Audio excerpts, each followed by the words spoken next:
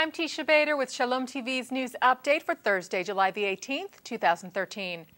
Reuters reports, citing a Palestinian official today, that the Palestine Liberation Organization has decided to defer its decision on renewing peace talks with Israel, insisting that Israel first meet Palestinian preconditions. The Times of Israel reports, citing a senior Palestinian source, that PLO leadership decided in principle to return to peace talks on the condition that the U.S. specifies that those talks would be for the establishment of a Palestinian state based on the pre-1967 borders. The other conditions, like the issue of Palestinian refugees and a freeze in settlement construction, could be addressed later.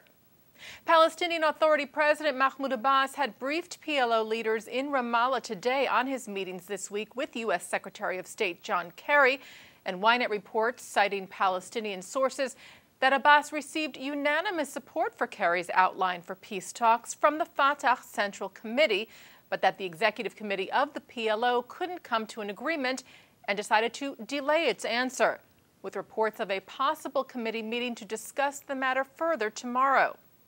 Meanwhile, U.S. State Department spokeswoman Jen Psaki told reporters today that there are no plans at the moment for an announcement on the resumption of peace talks.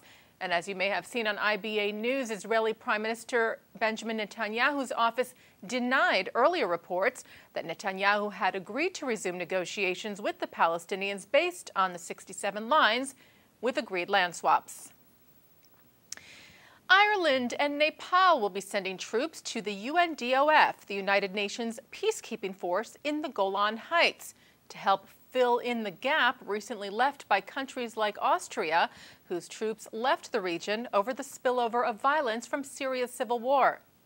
Ireland is set to send 114 peacekeepers, and Nepal is said to be transferring some of its company of troops from the UN's peacekeeping force in Lebanon to the Golan region along the Israeli-Syrian border. The UNDOF has been in place in the area to help monitor the truce between Israel and Syria, put into place after the Yom Kippur War of 1973. The Times of Israel reports that Polish ambassador to the European Union, Marek Prada, said today that his country's Prime Minister, Donald Tusk, would be setting up a committee to investigate whether it's possible to reestablish ritual slaughter in Poland. This follows a bill to reinstate ritual slaughter affecting both Jews and Muslims, which was voted down last week. Prada made the announcement following a meeting with the general director of the European Jewish Association, Rabbi Menachem Margolin, on Tuesday. Margolin said that the Polish parliament's decision to reject the Shechita bill last week stemmed from its desire to protect animal rights, but that, quote, once the Polish government understood that this is seen as an action against the Jews, it decided to find a solution.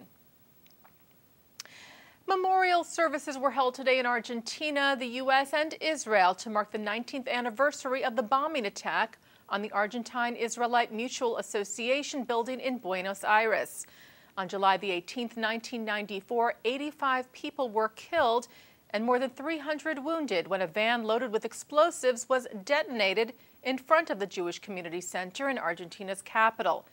It's widely believed that Hezbollah, with the backing of Iran, was behind the attack. However, no one has ever been convicted.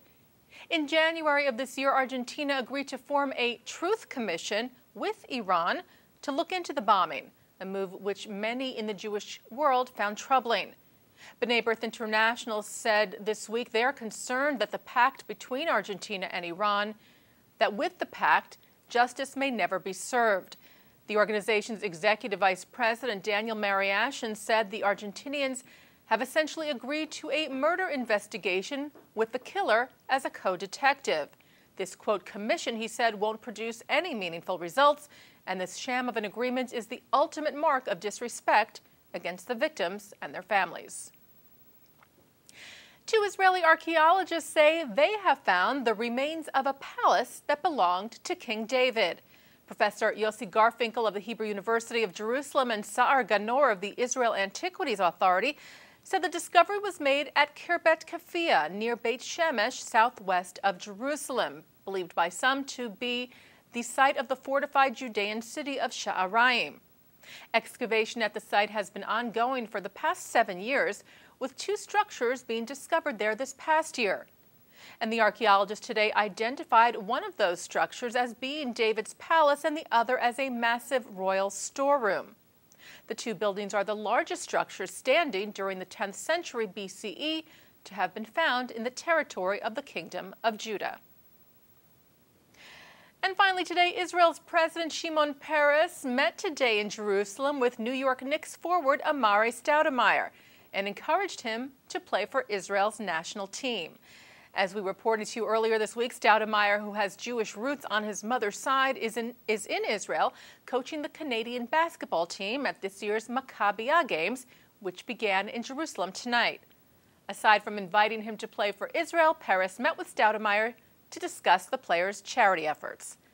And that's Shalom TV's news update for Thursday, July the 18th, 2013. I'm Teisha Bader.